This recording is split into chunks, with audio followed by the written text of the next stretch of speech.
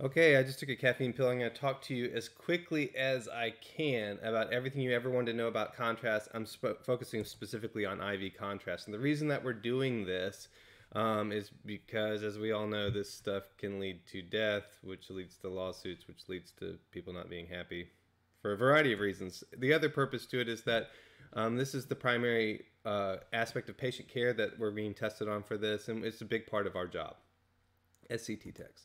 So here's the objectives I've identified. We want to talk about the properties of IV contrast agents, talk about how these things contribute to adverse effects and contrast reactions. We'll differentiate between idiosyncratic and chemotoxic reactions, talk about what those are, give definitions, talk about IV contrast on different aspects of the body like the kidney function, respiratory effects, things like that.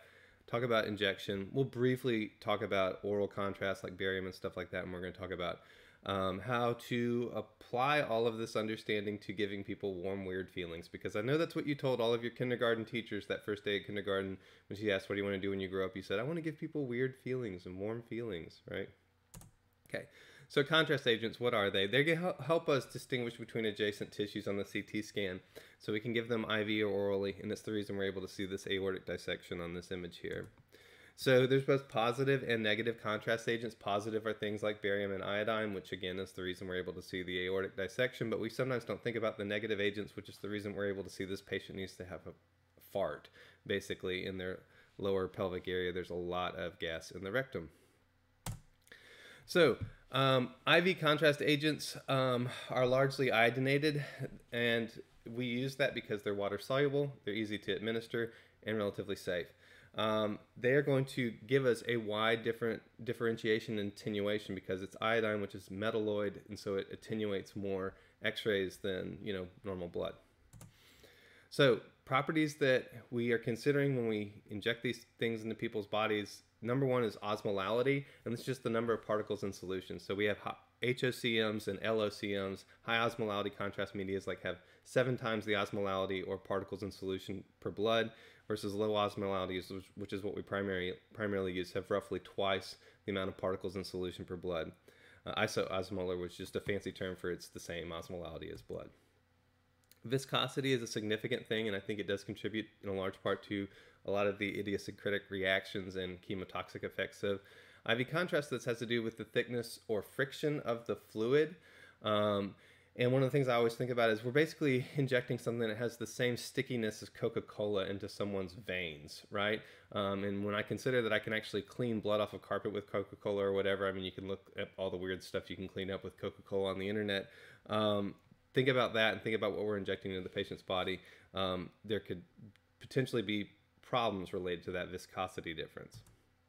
Ionicity is the property of contrast media where it dissociates into ions. And so a non-ionic contrast agent has molecules in it that do not dissociate real easily. So non-ionic contrast generally are low osmolality as well, but that's not always necessarily the case, but we do largely use non-ionic contrast media. Clearance just means how quickly can the kidneys get rid of it. Normally for most normal kidney function, it's about 2 hours is the half-life. So when patients are really concerned about a contrast injection, you can let them know most of the stuff your body's going to get rid of and excrete within the next 10 minutes, right? And then over half of it will be done within 24 hours. Well over half, I should say. So dose. This is really an expression of how much iodine is in it, right? And also the volume of contrast that we're administering. So when we look at that iodine concentration plus the volume delivered, that's what we're considering when we do dose. So here's a review question. How many grams of iodine will be delivered? 100 ml of agent with 320 milligrams of iodine per milliliter is injected. You can just multiply those two together and you'll get 32 grams of iodine. Now this is important to us when we're thinking about adults versus children. That's the main thing that we need to consider when we talk about dose. For the most part, when we're doing adults, we use a pretty uniform dose, which doesn't necessarily make sense. It might make sense to kind of dose them based on their weight, which is what we do with kids. For the most part, the formula is 2 milliliters per kilogram for the kids. Pregnancy, people have wondered, is it impactful on pregnancy? The ACRs release some stuff, and we'll look at that later on with an activity. But for the most part, the main concern that we have with CT scan and pregnancy is, of course, the ionizing radiation. But there is also some concern related to the IV contrast, and that's continued to be researched. Right now, we don't have any evidence that it poses a risk. So the question then is, well, what about breast milk? It would be a very, very small amount of IV contrast that would wind up in patient breast milk. So generally it's believed that a mother and infant can continue breastfeeding after receiving IV contrast media. So what are the adverse effects though? So we're shifting gears just a little bit and we're trying to think about, well, what are the things we need to avoid in the course of our work with this stuff? And we should first off stress that this is largely a very, very safe form of seeing what we need to see on these images. And the fatalities are extremely rare. So even though they're rare, we still want to be safe in the way that we administer this stuff. And so we need to be trained in the ways to respond quickly. So one of the first things that we should do when we are new to a facility is identify what their contrast media reaction protocol is, identify where all the supplies are, things like that. So oftentimes we use the term contrast reaction in a variety of different ways. So this might include things like what I would call an adverse effect versus a contrast reaction. So adverse effects are those things that we don't like the way it feels. Like it feels kind of warm. It feels like I wet my pants. It tastes like metal. I had one patient tell me it tastes like bad tequila. I had one person grab me and threaten me and tell me that I had to tell all my patients that it makes them feel like they peed all over themselves. Is literally the words that she said. I would call that an adverse effect. So that's different from what I'm talking about with contrast reaction. So contrast media reactions are loosely grouped into two different categories. There's chemotoxic reactions, which are a result of the psychochemical, physiochemical properties of the contrast media, dose, how quickly we inject it. And then idiosyncratic reactions are largely subjective in nature, and they mimic in some ways an allergic reaction. So sometimes the terminology used for it is anaphylactoid, which means it's like an anaphylactic shock. It is not actually an allergic reaction though, because people can receive contrast media and not have a reaction to it. So that's one of the ways it's differentiated from an actual anaphylactic reaction. We'll talk more about that, but that's why we use the term idiosyncratic. We don't fully understand why it's caused. We don't understand all the triggering mechanisms to it. It's not really correct to call it an allergy because true allergies result from the production of antibodies, which are not found in contrast media reactions. And like I said earlier, the severity of the reaction would increase with re-exposure, which is not true of contrast media reactions. So we refer to them as allergy-like or anaphylactoid, and it's not really accurate to call it a contrast allergy, although you'll hear people call it that. So what are these different levels of acute idiosyncratic reactions? And they do happen quickly. Normally within about 2 minutes of injection, we will start to see one of these reactions if the person is going to have an acute idiosyncratic reaction. They're mild, which are short duration and self-limiting, so the patient's more or less able to get themselves back on course. Moderate, but we need to intervene. And then severe is these are potentially or immediately life-threatening, so we need to intervene quickly. So what are the risk factors for these idiosyncratic reactions? Well, if the person ever has had a contrast media reaction in the past, that does need to be documented. If they have a history of asthma, that needs to be documented. A long list of food and drug allergies is something that needs to be documented as well. Although one little caveat, seafood allergies are not a particular risk. So there was a myth that went around for quite some time that there was a link between the iodine that contained in like shellfish and the iodine that we use in IV contrast reactions or IV contrast injections. And there's not really any associated risk between shellfish allergy and contrast media reactions. So what are the ways that we prevent these things? Well, first off, we need to make sure that we have good history on all of our patients.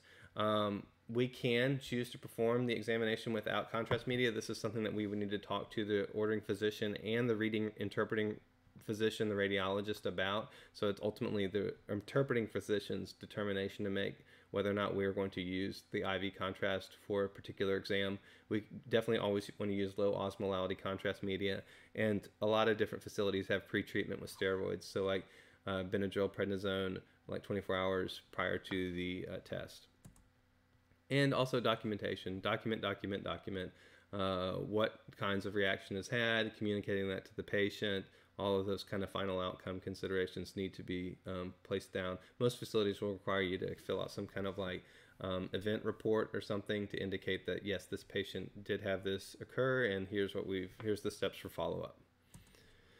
All right, switching gears just a little bit. So that was all the stuff, considerations of idiosyncratic reactions. We're going to talk about the chemotoxic parts to it now, and these largely have to do with the body function stuff, so the functionality of contrast media. And the big one is contrast media-induced nephropathy, or CIN.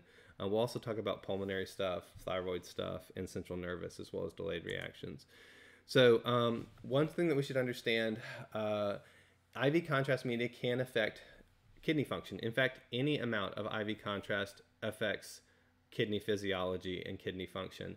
But at the same time, I would say any amount of Coca-Cola or any amount of maple syrup affects kidney function and reduces glomerular filtration. Why is that? Well, the stuff is sticky. It goes back to that point about viscosity, right? So we need to be careful in understanding that, but we also, when the patients have a concern, we can address that and saying, look, the nephrotoxic effects of contrast media are equivalent to like drinking too much Coca-Cola or drinking too much Dr. Pepper, that type of thing. Nevertheless, we do need to screen patients who may be at a higher risk for nephropathy, and that's what we're doing with the contrast media-induced nephropathy considerations. So what we're looking at is the functionality of the kidney, and we're using labs to assess whether or not the kidneys are functioning well. So the labs that we're interested in primarily are the GFR or an eGFR and the serum creatinine, which is a lot of times just used to calculate the GFR. So GFR is a little cumbersome, but it's a little bit more accurate as well. It takes into account things like the patient's age, gender, and ethnicity, because there are people of certain ethnicities, like African Americans, who are at a higher risk for impaired kidney function. So the GFR includes all of those things. Serum creatinine is just measuring the amount of a waste product in the blood, and it allows us to know, okay, well, if we see a lot of this waste product, creatinine, in the blood, then the kidneys aren't functioning very well to filter that waste product out. So that's what the serum creatinine tells us, and the book gives us some ranges for what's appropriate. For a lot of facilities, like the cutoff is around 1.2 serum creatinine. Anything less than that, we're okay.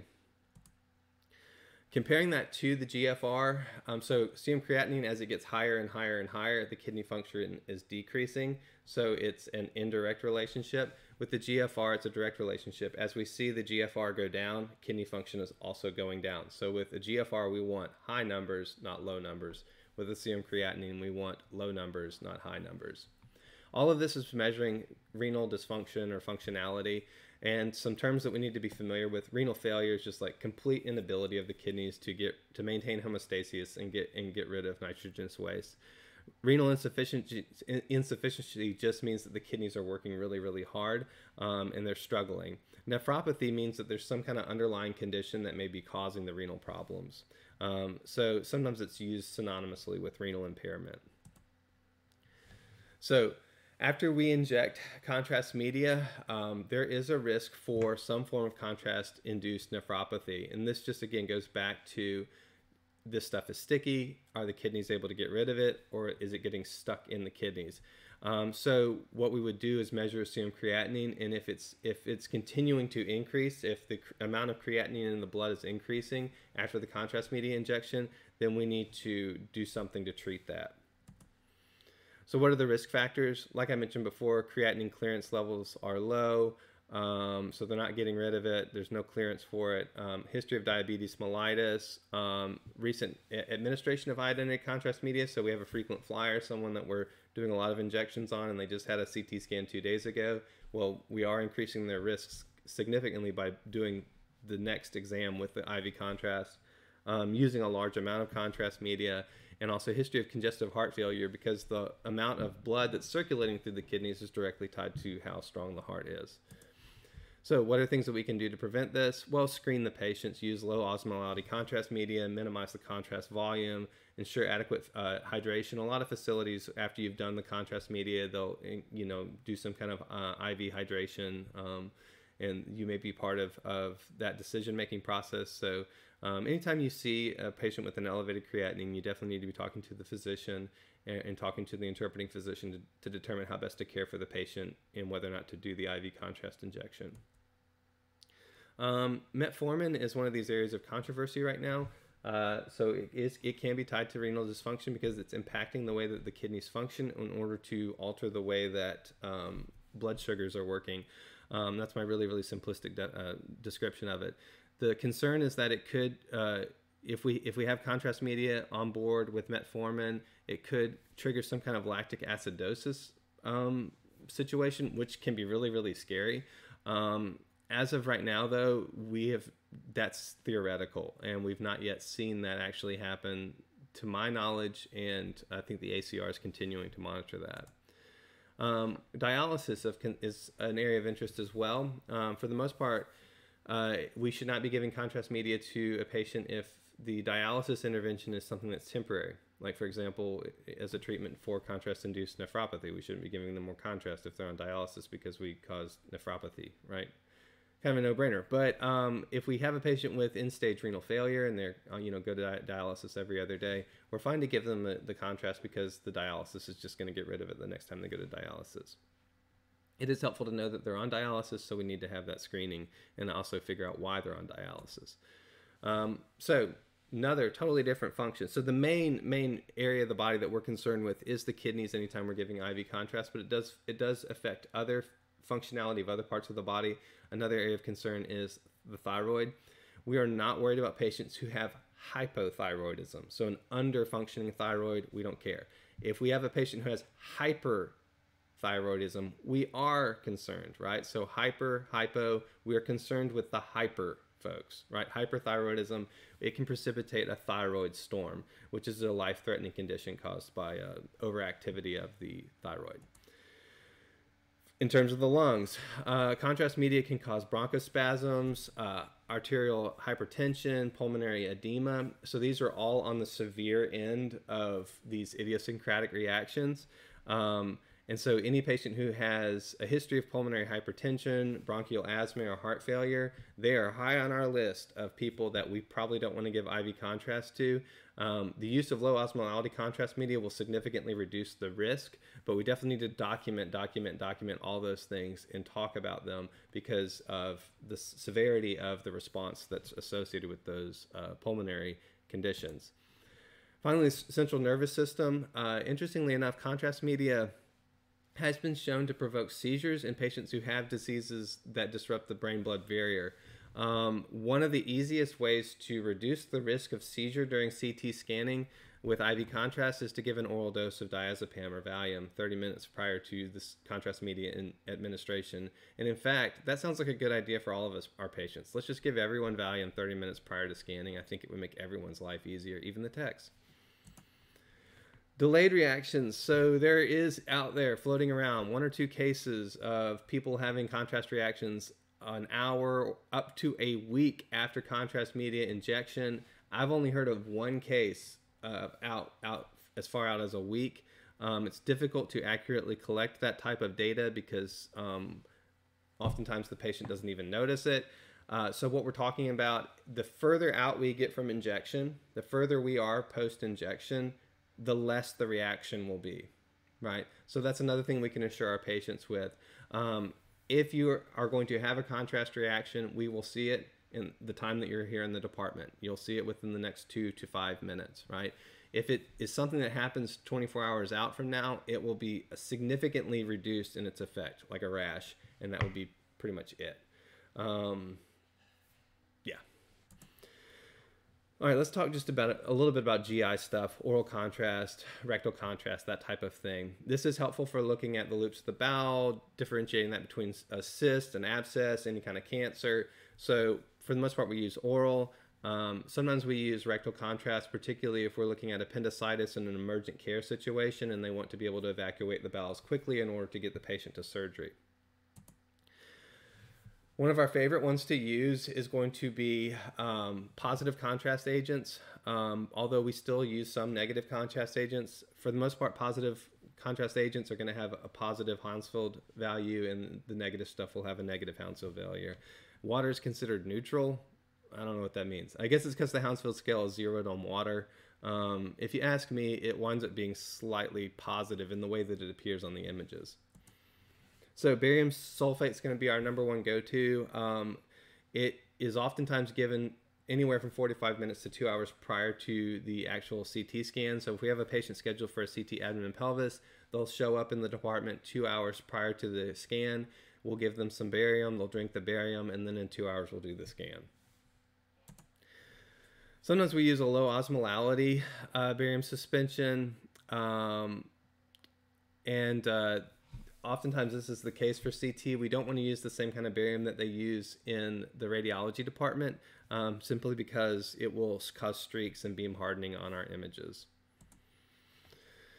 Anytime the patient has a suspected bowel perforation or fistula, things like that, inflammation, or if there's a risk of aspiration, we want to avoid the use of barium, because barium can cause like barium peritonitis and things like that. Aspiration, it can cause really creepy imaging of the bronchioles as it gets down into the lungs. Sometimes we use an iodinated contrast media for oral administration. If you thought barium tastes bad, generally this stuff tastes worse.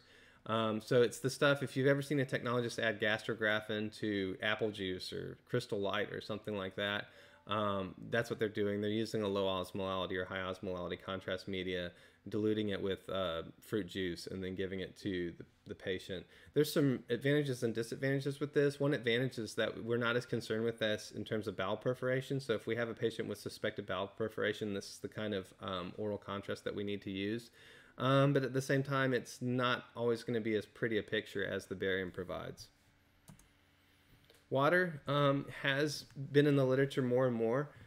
It's helpful in that it doesn't obscure mucosal surfaces and it transits rapidly, but it doesn't distend the bowel very well. So like with barium, you get this nice fully distended bowel and you're able to evaluate all aspects of the bowel and see a polyp really clearly. With water, not so much. It doesn't distend the bowel, and so we get, by the time it's gotten to the large intestine, pretty much all of it has been reabsorbed into the system. Air and carbon dioxide, we will sometimes use, we use air every time we ask a patient to take a deep breath in and hold it. We're using that as a form of negative contrast. We're also using it as a way to prevent patient motion. I guess what I'm thinking about here is like in the CT colonography, they will actually administer air rectally or maybe a carbon dioxide rectally. And then CT scan the patient with basically after having blown up their large intestine like a balloon, if that makes sense.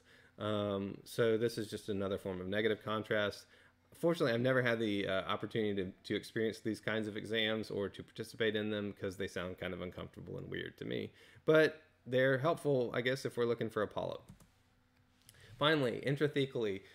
Anytime we administer contrast into the sheath around the spinal cord, we'll call that intrathecal contrast administration. Oftentimes it's done under fluoro guidance, so they'll introduce a needle into that intrathecal area, inject contrast into that under normal radiographic fluoroscopy, and then they bring them over to the CT department. We have them roll around a couple of times on the CT scan table so that we fully coat the spinal cord with the IV contrast or the intrathecal contrast, and then we scan them for to evaluate their spine or their lumbar spine, and is there compression on the spine caused by lumbar discs and things like that. Oftentimes this is indicated for patients that can't tolerate MRI for one reason or another, or if they've already had spinal surgery and so there's metal in their spine, and so the metal is showing up as an artifact on the MRI image and obscuring what they need to see on the MRI. So this is kind of a second line of defense for patients who are post-op with lower back surgery. All right, switching gears yet again, let's talk about injection techniques. So I'm toggling back to IV contrast considerations and just thinking about the ways that the actual injections influence patient care. Everything from vascular access, the type of exam that we're doing, and the very specific clinical indications. So anytime we're planning a patient for CT scanning, we want to think about how are we going to administer the contrast, how quickly are we going to use it. The primary way that we administer contrast for most adult patients is going to be a mechanical injector. So we've got this little robot friend with a syringe mounted to it, and oftentimes a warmer to keep the contrast media warm because that improves its viscosity, it reduces the friction. And we're going to use that mechanical injector to inject it because it controls for volume and concentration and dose and everything else. We are interested in how quickly the contrast is flowing into the patient, the delay between the initiation of injection and when the scanner starts, as well as whether or not we're going to be using any kind of saline flush post, because you have these fancy injectors that can inject both contrast and saline. So the first thing we need to think about is IV access. Is it stable? We want, generally like a 20 gauge or better, 18 gauge antecubital. We generally avoid using anything in the back of the hand, although nurses really like the back of the hand. We don't. We want something in front of the elbow. And there's various reasons for that. The primary reason for us in terms of timing has to do with we want to avoid any kind of diffusion of the contrast as it moves towards the heart. We can also use things like PICC lines, non-tunneled venous catheters. We generally avoid tunneled venous catheters, so we'll look at that more here in just a minute. So the first thing we want to do is just saline flush the area, so inspect it, visually inspect it, remove any, generally we want to avoid using the tubing that's working with other stuff because we can actually blow tubing given how quickly we're pushing this IV contrast. And we'll turn off the existing medication only long enough to complete the injection and then start the medication right back up. PICC lines are just these long catheters that are inserted through a large vein in the upper arm, and they advance to the superior vena cava. If it's a power PICC, then we can inject through it, and they're classified for high injection rates. If it's not a power PICC, don't mess with it. Anytime we suspect it's not a power PICC, we can reduce the injection rate somewhat significantly, or we can just hand inject it, which is really not very optimal for most things that we do. We should never be using dialysis CVCs for IV injection, so don't mess with the dialysis stuff. Anytime we use contrast media, we want to make sure that we document. So the name of the agent, the dose, the flow rate, the injection site, any adverse effects, and their treatment. And we are very interested in how the tissue enhances at the area that we're scanning, right? So there's going to be 3 basic phases that can be kind of further broken down into specific organs, but I just want us to know about these 3 basic phases for right now. We'll get into the organ stuff when we look at various parts of the body. First is the bolus phase, non-equilibrium phase, and equilibrium phase.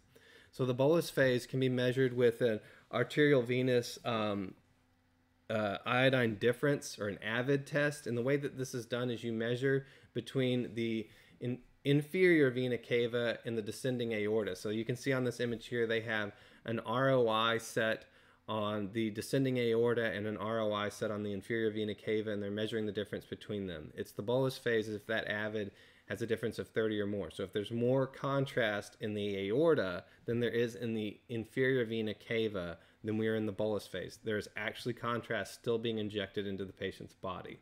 Why do we know that? Well, because there's a lot of it in the aorta and not very much of it in the inferior vena cava.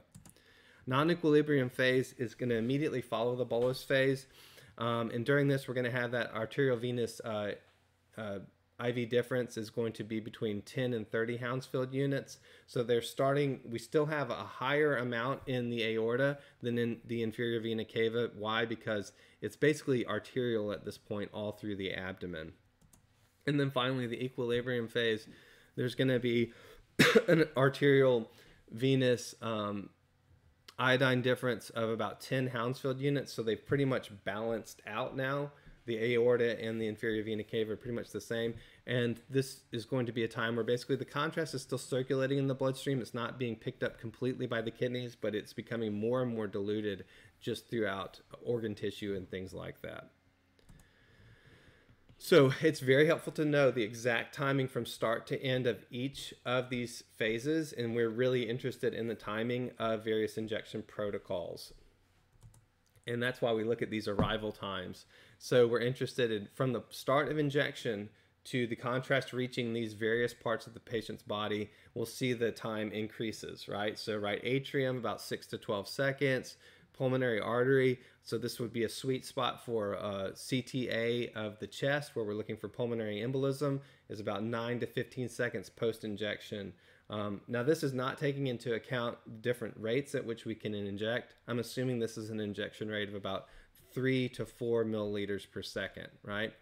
But we can see on down through as we get further along in the body, things like jugular veins, renal veins, about 30 seconds, splenic vein, about 30 to 45 seconds, femoral veins, if we're looking like a runoff study, it might be closer to about 2 minutes. All right, mechanical injectors are our friends. They're our little robot friends. Oftentimes they have two syringes affixed to them, and we can program them to do things like pressure limit. So we know that if the vein is blown or whatever, we have an idea based on it exceeding a certain PSI. So we use that to prevent extravasation, and also we need to be very careful about things like air embolism. So, so pharmacokinetic factors, these things are largely controllable. We'll look at them in just a sec. And then patient and equipment factors, a lot of these are outside of our actual control. So pharmacokinetic factors are things like how the contrast media works, what the flow is, the volume that we're injecting, how long the contrast injection is going to take, the actual delay time between the start of injection and when the scan begins, and the total scan time itself. So if we're using like a newer scanner, sometimes we can overshoot the contrast. If we start the scanner too soon after injection, we can scan past the contrast. With older scanners, we're worried about missing the contrast, like if the scan took too long and the contrast went into that equilibrium phase. Now we can't see what we needed to see. So these are these questions of volume, flow, duration. We're really interested in like aortic enhancement, for hepatic enhancement, how the blood is flowing through, and all of this is affected by both the injection rate and the scanner speed.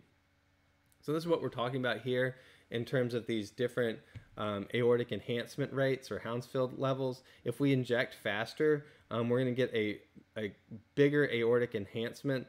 And you can see that bolus peaking on the upper right hand corner. You can see that bolus peaking around 25 seconds in the aorta. And it's a really sharp peak of enhancement. So really, really pops in the aorta. Versus, you know, if we're injecting at a lower rate or something like that, we start to see these things tailing off. They don't have quite the amount of contrast that we would like to see. So we have all these things in the back of our mind, these time density curves. And very often the contrast media injector, the mechanical injector, kind of helps you graph that out. So when you're watching the injection, if you're next time you're in the CT department, watch as they're doing the injection, and you'll actually see kind of the graph that I just showed you. So for the most part, if we have a constant volume, like 120 milliliters of contrast, and a constant concentration, so we didn't mess with the osmolality or whatever of the contrast media, if the flow rate is increased, so if I increase it from like 3 milliliters per second to 5 milliliters per second, there's going to be a decreased time to peak and a more narrow peak, right? It's going to pop better, but I'll have a narrow window in which to get the CT scan. So very oftentimes we have to adjust the scan delay based off of our flow rate. Increasing the flow rate is going to also shorten the duration of the actual injection, and that makes sense. Like if I only have 120 milliliters of contrast to inject and I'm injecting it at 3 milliliters per second, that's going to take me longer than if I'm injecting it at 5 milliliters per second. So for CT angiography, this is a huge consideration. The scan timing has to be very, very precise because we have these narrow windows in which the contrast blushes or shows up really clear in the structure that we're trying to visualize, whether that's the pulmonary arteries, the carotid arteries, the circle of Willis, or a runoff study. So manipulating flow rate is a key consideration to CT scan protocols, and it's something we're going to be looking at quite a bit this summer. All right, what are these patient equipment factors that are actually outside of our control? Well, it's things like cardiac put out, like how well the patient's heart is functioning, and the patient's weight, as well as the scanner speed, would be an equipment factor. So one of the things that we'll do is we can measure things like the patient's cardio weight, because we can actually cause a backflow into the heart if our bolus is too powerful for the heart. So we do things like bolus triggering, a test bolus to see just how the patient's cardiac output is working prior to doing the actual injection. So these test boluses a lot of times we'll take a small amount of contrast media, inject it. scan axially at the area of interest and see how long it's taking the contrast to blush in that area. Bolus triggering is very similar to that. So now what we're going to do is, once we've established, hey, we're trying to do a CTA of the chest, we want the contrast to the bolus to peak inside of the pulmonary arteries, we will look at the level of the pulmonary arteries. So we'll scan, we'll initiate the injection, we'll scan repeatedly at the level of pulmonary arteries until we see the contrast hit the pulmonary arteries, and then we'll start the actual CT scan, and the machine will initiate the scan through the entire chest. So behind all of this is questions of appropriateness. And so this is the last thing that we're going to talk about in this thing is all these considerations of risk and whether or not to do these riskier procedures, let's say. So the things that I've mentioned that are of significance for us: allergies, so history of allergy, history of asthma, history of kidney problems, how well their heart is functioning. Additionally, we should monitor the patient's anxiety level, because occasionally a person's anxiety can actually cause something that looks like a contrast reaction, and these can be pretty pronounced. Like, for example, I had a patient that I scanned quite a bit when I was working as a radiation therapist. I would do diagnostic CT scanning in the morning and do radiation simulations in the afternoon. And I had a patient that, we were following up on leukemia, I think. And so he came in for CT scans about once a month. Every month when he came in for a CT scan, I knew that he would have drank his barium and he was going to barf all over the place the second that I gave him the IV contrast. That was an anxiety-related reaction. We wound up treating it with Valium, and he was perfectly fine. What we would ultimately wind up having to do is, I kid you not, his anxiety never really diminished completely, even with the Valium. But I would do the injection, he would throw up into like an emesis basin, and then I would do the CT scan. We just kind of got it down to a science. So anxiety, though, and anxiety attacks can look very similar to the anaphylactoid reaction that we see with some patients from contrast media. Other things that we're concerned with are things like multiple myeloma, pheochromocytoma, which patients always ask me, like, what is that? And I'll say, well, you know if you have it. Sickle cell anemia, hyperthyroidism, like I mentioned before, and carcinoma of the thyroid. Okay, we haven't really touched on extravasation, but it's kind of a no-brainer. If I'm using a mechanical injector on you and injecting at rates of like 3 milliliters per second, I can blow your veins pretty easy, which is one of the reasons, again, we want an antecubital vein in front of the elbow, because it's just a larger vein. It's closer to the heart. So get the patient's full cooperation. Make sure that they communicate appropriately with you. Communication is going to be a significant way of reducing that. Make sure that you have a good IV. Test flush the IV prior to injection. And be aware that if the patient bends their arm, they could actually kink off the cannula. So I've seen contrast media extravasations just caused because the patient bended their arm. Keep their arm straight, even if they have to bring them up over their head. And then whenever possible, while you're doing the injection, be in the scan room, palpating the arm and feeling as the contrast media flows into the vein. Yes, it can extravasate internally, but the primary form of extravasation that we're concerned with is extravasating at the site of injection. So the other thing that we can do to minimize all of these things is, again, using low osmolality contrast media. Again, kind of a no-brainer. Reducing the osmolality to roughly twice that of blood is going to create less problems if we're injecting this stuff into the blood system. This is some ACR material that we'll be looking at a little bit more. And so I want you to be familiar with these charts. We're going to dig into the ACR contrast media manual here for one of our activities. So you may want to familiarize yourself with this stuff. I like this, that it breaks it down between the physiological and the allergy-like for mild, moderate, and also severe reactions. These are the ones that we're the most concerned with in terms of needing acute intervention. And then when we're talking about how to treat this stuff, questions we need to be asking ourselves. If you are participating in a CT scan and you see a patient have an adverse reaction, how do they look? Are they able to talk? What are their vocal sounds? How are they breathing? What's their blood pressure? What's their pulse strength and rate? These are just all the other reasons why I continue to do vital signs on patients prior to doing any CT scan, is because then I know what their baseline blood pressure and pulse strength was. So if they do have a reaction, I also know what type of reaction they might be having. In terms of the contrast-induced nephropathy, the best thing that we can do is get that GFR, calculate that, be aware of other history factors, like things like whether or not the patient's on dialysis, if they have a history of kidney transplant, renal cancer, renal surgery, anything that may be actually causing kidney problems, hypotension, hypertension, and also use of metformin. So finally, I've mentioned that metformin has a bit of controversy. So this is the most recent information from the ACR manual that I could find, at least when I was preparing these slides. What they're saying right now is patients taking metformin are not at a higher risk than other patients for post-contrast acute kidney injury.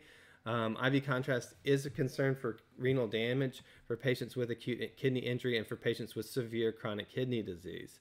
So as of right now, there's no reported cases of lactic acidosis following intravenous contrast media. So that's why I said it's theoretical, and it stems from the ACR material.